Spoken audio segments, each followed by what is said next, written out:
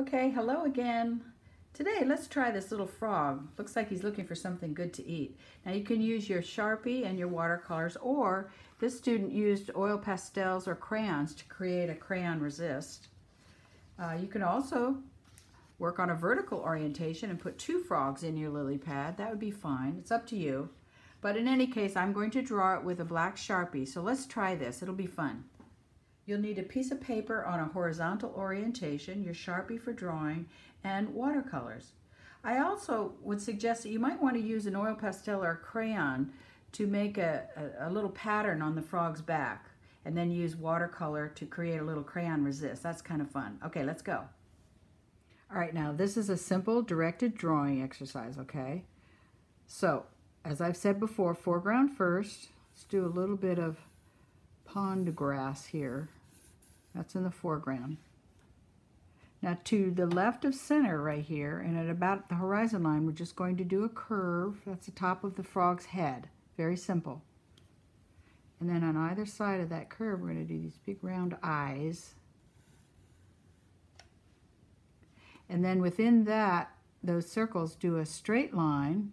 His eyes can be closed, but I'm going to make his eyes open. So I'm going to do a half circle on top of that curve, of that straight line, and then add some eyeballs up at the top. He's eyeing a fly up there. We'll do that in a minute. All right, and remember, if we're going too quickly, just pause your video, get caught up, and then come back. Now we're going to do his back, which you continue this curve and go down to the side. All right, and then let's do his hind leg from that. I didn't mean to do that little hook, but that's okay. You're going to curve up and come down. That's his back leg. And then add some webbed feet.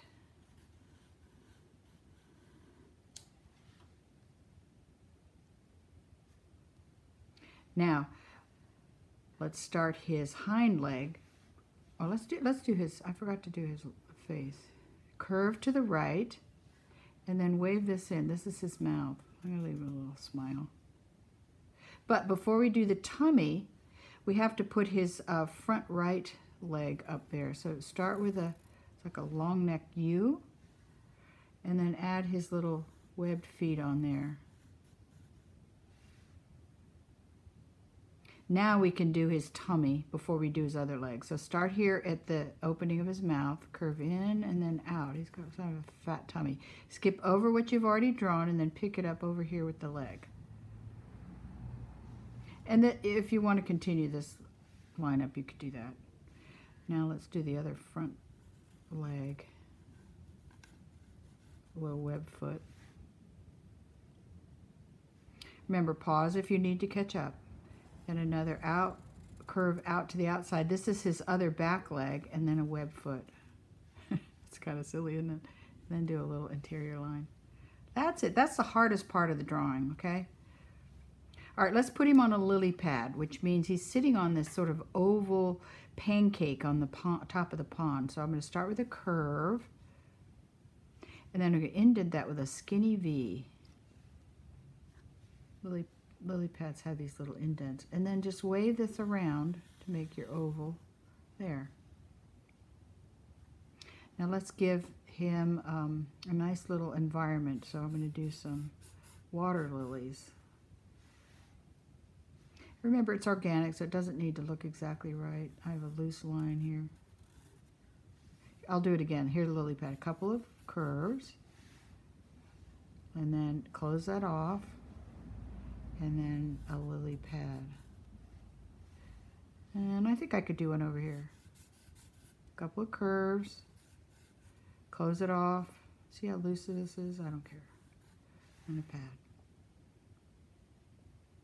And then we're going to add the water. And the water, you can either have the water up on the horizon line or behind him. I'm going to, let's see, I think I'll make it a little bit behind him because I want to add some more lily, some grass in the back there. I might have a few little grass leaves right there. Remember, pause if we're going too fast. Now, I'll do a few little grass fronds here up at the top of the water. Now the last thing, let's do the fly that he's got his eyes on. Now start with a little bit of a dotted line and then a circle. You go right up above his head, stop it above his head. And then here, this is nothing more than an oval with it's filled in and two curves that overlap. That's the fly. It's kind of funny. Okay, now I'm going to use an oil pastel. Actually, I think I'll do a little white and a little yellow. You could use blue or any color that you would like. I'm going to, the yellow you'll be able to see. You can't see the white. So I'm going to put some spots that are on his back that I'll use for crayon resist. Actually, I think this needs a little bit, needs something over here, so I'm going to do a little bit of grass like this. You've done grass before, so that's easy. This is a little bit of a lily pad. Okay? Now, watch what I do. This is kind of interesting. I'll just paint part of this, but I want you to see what I have in mind here. You have the yellow on his tummy. See how wet that is? Nice and wet. And I'm going to do a little, what's called wet into wet, where you've done this before with the panda bear, where you take a wet brush, no paint, and you just rub it along that edge. And then I'm going to meet it with some green at the other side. Oh, look, there's the crayon resist. I'll go around his eye. Here, don't want to go in his eye. Now, I'm going to let that green run into the yellow. And that makes a soft edge between his back color and his tummy color, okay? There, just carry that around. See that soft edge there? Let this run here. This is a loose little watercolor. Oh, I got some nice markings there. And his green body that runs into his little yellow his little yellow tummy.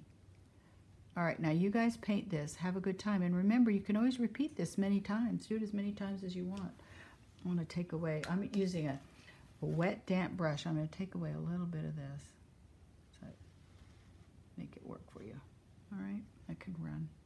All right, you guys have some fun with this. Okay, now I'll show you these again to see what other students have done.